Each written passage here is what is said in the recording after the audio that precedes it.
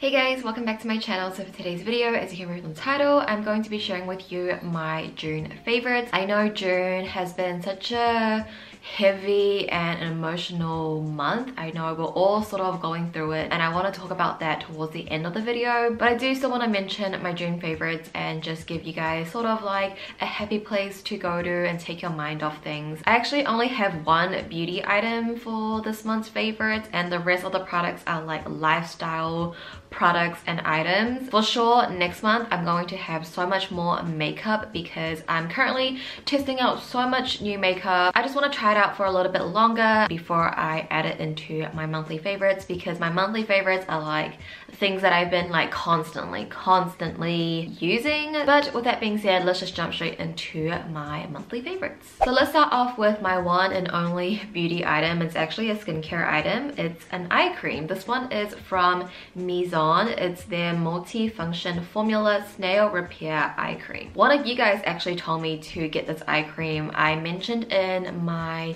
natural soft makeup look that I've been struggling with fine lines underneath my eyes. I'm only 24 and I already have a couple of fine lines underneath my eyes, and I've been struggling finding an eye cream that was cruelty free and also affordable. And then one of you guys told me that this eye cream was cruelty free and affordable and you can get it off your style. So I purchased it and I have been loving it. I would say I've been trying it for probably like 2 months now, maybe like a month and a half, but I've been loving it. I wouldn't say that it's like erasing my fine lines underneath my eyes, but I definitely feel like my fine lines look a little bit smoother when I bake underneath my eyes. I feel like my under eyes don't look so dry, so I feel like this eye cream is really working. I definitely want to try out more products from their line because I'm just so impressed with this eye cream, and it was actually really affordable. I think it was about $12 US. Don't quote me on that. I'll link it down below. So if you're the person that recommended me this eye cream, thank you so much. You have helped with my under eye issues. Okay, and now we're on to lifestyle things. I turned 24 at the beginning of this month, so I received a lot of presents from my friends and family, which I'm really grateful for, and I want to mention some of them to you guys since I've been using the heck out of them. So the first one is this tracking pad pen tablet. This one is from Wacom, and my brother actually bought this for me for my birthday. It kind of suits my aesthetic today. He actually asked me what I wanted for my birthday, and I thought of this because for the longest time I've been wanting to get an iPad so I could handwrite my fonts, but my friend actually has this, and when we made this little logo, I don't know if it's on this side or this side, but that little J logo you see, we used her tracking pad. It was just so fun to like doodle on a pad. It's definitely more affordable getting this and to handwrite your fonts than getting an iPad. This is about, I think, like 180 New Zealand dollars, 190, like almost $200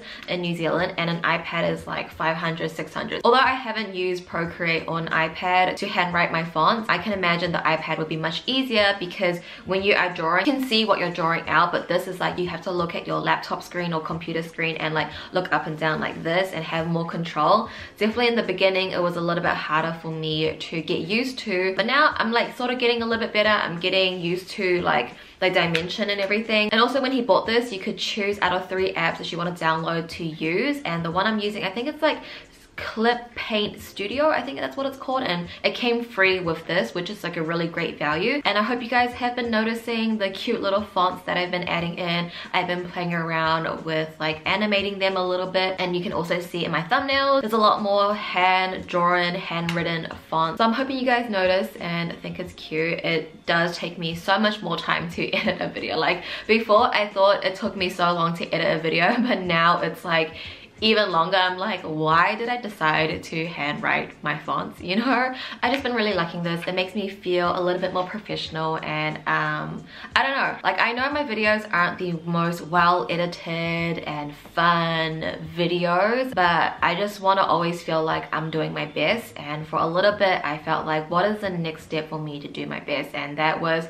handwriting all my fonts, which takes much more time, and every time when I upload I have that like, okay, I did my best, this is the best I could do for where I am right now, and I think that is just what I want to do, and this has definitely been helping me feel that, like, I don't know, satisfaction. I would recommend this. I think a lot of people start off with this tablet and then move into the iPad, so hopefully one day I can save up for an iPad and make it a little bit easier on myself, because this is taking me a long time, and I just have more of an appreciation for digital illustrators and digital artists, because it's just wow. Okay, anyway, that's my second favorite. My next favorite was also a birthday gift from my really good friend. She got me a hand mixer. This one is from KitchenAid, and she got it in the cream ivory shade. It is just so pretty, so cute, so aesthetic. I have been baking so much more recently. Although New Zealand is currently not in quarantine, pretty much everything is reopened. We're allowed to go out. Everyone is pretty much back to work. I think for like 24 days there was 0 active cases in New Zealand, but now there has been a couple new cases. I think in total we might have 14 active cases right now, which is a really low number. Even after quarantine, I've still been baking. I've been, again, just trying my best. I'm not the best at baking, but it's just so much fun. It's so therapeutic, and time just flies by when you're baking. My favorite thing to bake right now is chocolate chip cookies, and I know you can just buy that at the grocery store, but something about getting the ingredients, baking it yourself, and eating that as a snack, like what you made, just feels so much more like, I don't know, wholesome. You just put so much love and work into this cookie, and you're eating that, and it's like you worked for your food, sort of. It even comes with this cute aesthetic bag as well, and it comes with the original 2 like mixer. I haven't really played around with any of the other things, but you know, it comes with a lot of different handles. And my next favorite is actually an app, a photo app to be more specific. It is called Foodie, and before Foodie I was using Snow, and I love Snow, but sometimes the filters can be a little bit like much. It can make you look very pale, but just like the name says, this app is more for like food. But I feel like taking photos of, I don't know, nature, of yourself, I feel like the filters on Foodie is much more, I would say, I wouldn't say natural, because you definitely can tell there's a filter on it, but it just seems, I don't know, a little bit more realistic than Snow. I still use Snow, but I feel like I've been using Foodie so much. I've been using Foodie to take selfies and just random things. Like, I've been using this for like my Instagram stories, and the filter that I like is Simple 1, and I also like Crispy 1 and Crispy 2. I'm sure you guys might have already heard of this app, but if you haven't, I think it's like probably one of the best photo apps with the best filters so far. Like, other than Visco, like the actual camera, I think Foodie is like a really great one. And my next favorite is this candle that I made. Look how stinking cute this candle is. So on my birthday we went to a candle making class. I will write her name here if you guys are in Auckland and you're just looking for like a wholesome activity to do with your friends. Go make candles. It's so therapeutic, it's so fun, it's so wholesome. So if you're in the Auckland area, go check her out. She's so kind, she's so nice. So we made this candle and also a wax perfume that I actually hung on my bathroom door. I didn't want to take it off because it's pretty fragile, but we made this candle. You can decorate it yourself, you can choose the scent, and there's so many other candles you can make. You can make little tart candles, so it looks like a fruit tart but it's actually a candle. You can make sodas, you can make coffee. I think for the first one that I wanted to make was just like an actual candle. So if you wanted to burn this, you would have to take all of the dried flowers off, which I didn't want to do. I think it looks really pretty, very aesthetic, so I just display this on our guest bathroom sink, and you still can smell it. Like me holding like this, you can smell it, and it does make the bathroom smell a little bit. Obviously if you were to burn it, it will smell stronger. But also on my birthday I did go ahead and get my cartilage or my helix re-pierced. I got it first pierced when I was like 16. I got 2 in my cartilage, but it got infected because I was playing around with it, and then I don't know, I just wanted to get it re-pierced, but this time I only got 1. I think maybe just 1 looks better for now. I didn't really get a lot of questions about it, but one of you guys did ask me to talk about it and the pain and everything like that, just in case like you guys want to get it pierced as well. The first time I got it pierced at a pharmacy, and they used a gun, which is a no-no. Don't be young and dumb like me. But I went to a tattoo parlor, and I'm not gonna recommend this tattoo parlor. It was hygienic and everything, but I just feel like the lady that pierced my ear, I feel like she kind of pierced it wrong. I think she pierced it too sideways when it should be going like backwards. It's sort of hard to explain. But anyway, I was really nervous. I feel like the older I get, the more scared I am, the more self-conscious I am. I don't know why. When I was 16 and got it first pierced, I was not scared at all. I was like excited. I was excited to get this pierced, but I was also like very nervous, and just like, oh, just like the thought of like a needle going through my ear just like freaked me out. I think when she put the needle through my ear, that didn't really hurt too much. It's when she took the needle out to put the earring in, that's when it hurt. After a while, it just feels like it's throbbing, like your ear is just sort of like tender and bruised. Now that it's been like 3 to 4 weeks since I got in this pierce, I feel like it's completely healed. I can touch my ear freely. I sleep on this side now. The first week it was okay, but the second week it felt like it was bruised. It was really sore and very, very tender. But then the third week, it wasn't red anymore and it just toned down. So I think everybody's different, but that was my experience. I wouldn't say it's like the most painful thing, just because you know it's only going to be very temporary. Like, it's so quick. Can't wait to take this out and like change the earring. If you guys know any good jewelry stores on Instagram or something, let me know down below. I've been following a couple as of recently. I just want some cute little earrings, but yeah, got my college pierced. And usually I would mention my music favorites, but I feel like it was sort of pointless mentioning it because I couldn't play the music because of copyright. So instead, I'm going to just create a Spotify playlist, and I'll link it down below so you guys can just listen to the music and what I've been listening throughout the month, because I feel like June was such a good month for music. I found so many new artists that I've been loving, like smaller artists. Offshore came out with more music with JUDY and Def. We got the Blackpink comeback. Wee came out with a song. I've been loving Soul. I've been loving Dawn. I just found so much more music and artists that I've been loving. So I'm just gonna leave my Spotify playlist down below for the month of June so you guys can listen, check it out, and just see what I've been listening to. And that was all of my favorites for the month of June. If you guys made it this far into the video, I'm glad you did, because I am posting a giveaway with Olens. We did hit 100k in June, which I'm going to talk about, and I'm going to host my own giveaway for hitting that milestone, but I'll talk about it a little bit later on. But I thought this would be a nice little pre 100k giveaway. But Olens was kind enough to host a giveaway with me, and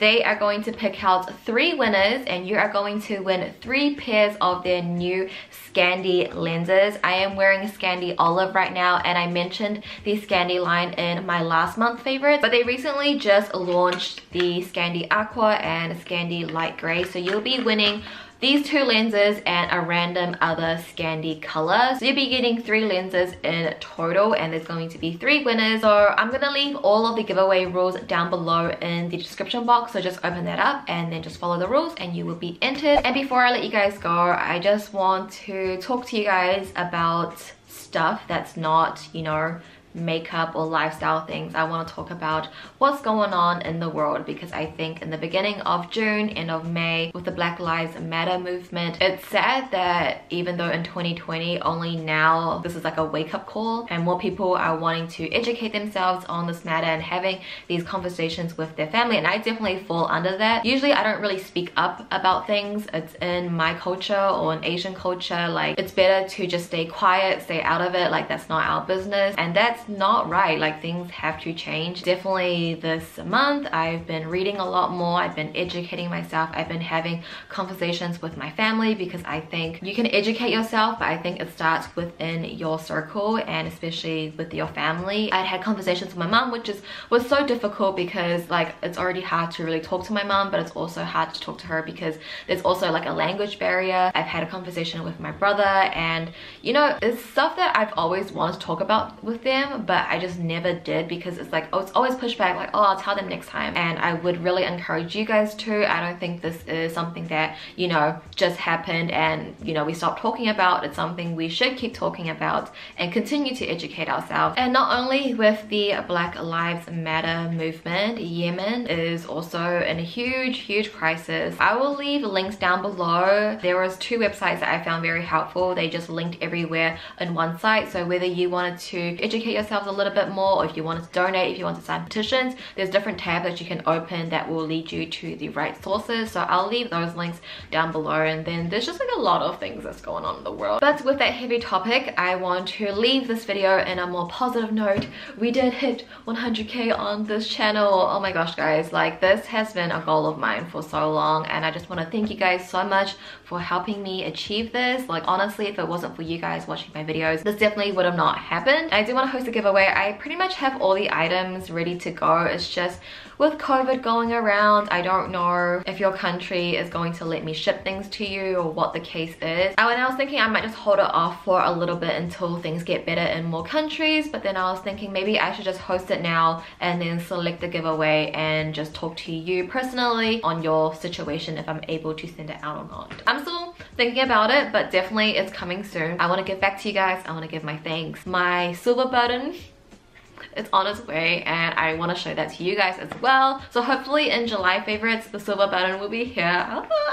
So crazy. But yeah, thank you guys so much. I know it's just a number, but it really does mean a lot to me. I've been on YouTube for 6 years. I started in 2014. That's when my first upload was. Don't even try and go back to my old videos, okay? I put a lot of them on private, but my first upload was in September 2014. So I've been doing this for a while, and even though in the beginning I didn't really know what I was doing and what I wanted to do, it's been a long time, and I've been consistent with this. I've been working on this, and it's just funny how things turned out, you know? I don't know, I've learned a lot about myself on YouTube, and I think the things that I've learned I wouldn't have learned in a different career path. It's not really my career yet, but like career path. I feel more confident, but then I also feel more self-conscious, and I doubt myself a lot more. Like I mentioned before, like the older I'm getting, I feel like the less confident I am and the more scared I am, but then I also feel fearless and I also feel more confident. It's like a double-edged sword almost. I'm more confident going outside without makeup on, but then I'm also so critical of myself on how I look on camera and how my makeup looks turn out. It's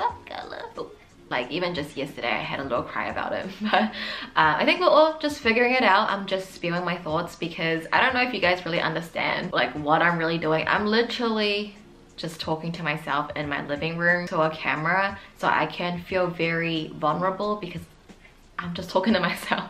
I'm just spewing my thoughts. But who knows, I might edit this out and you might never see it, but I might want to be more vulnerable and open with you guys. I might leave it in. Who knows? I'm just thankful for you guys. Thank you for this milestone. I can't wait to see what the future has for us and our little family. I love our little family and community here on this channel. You guys are literally the sweetest people ever. Like, you literally make me want to cry every single time I read your comments. Like, thank you guys so much. Thank you so much for watching this video. If you liked it, give it a thumbs up. Don't forget to open up the description box for the giveaway rules. And with that being said, you guys, thank you guys so much for watching. Please subscribe if you haven't already. I love you guys, and I'll see you in my next video. Bye.